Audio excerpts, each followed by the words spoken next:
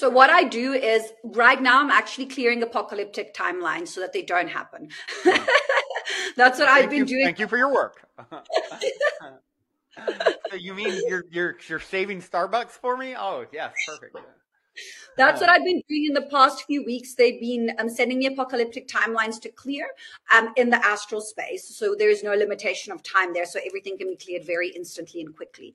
I don't really go into Earth timelines that much because there's so many, and it's such kind of like it can be a very polarizing subject. I try to stay away from polarizing information. So what I'll do is I'll go into specific timelines for my clients, or, on a collective level to see, if you know what I mean. So that's kind of like the direction that I go down. I believe that all the timelines are possible and already existing. It's just a matter of learning to align with it.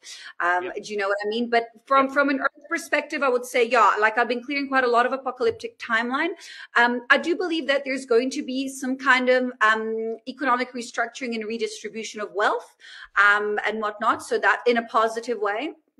I do think that a lot of people are actually going through taking, how can you say, a kind of like exit points. So a lot of souls are choosing to leave at this time, and they're either choosing to reincarnate back as children or to help from the other side.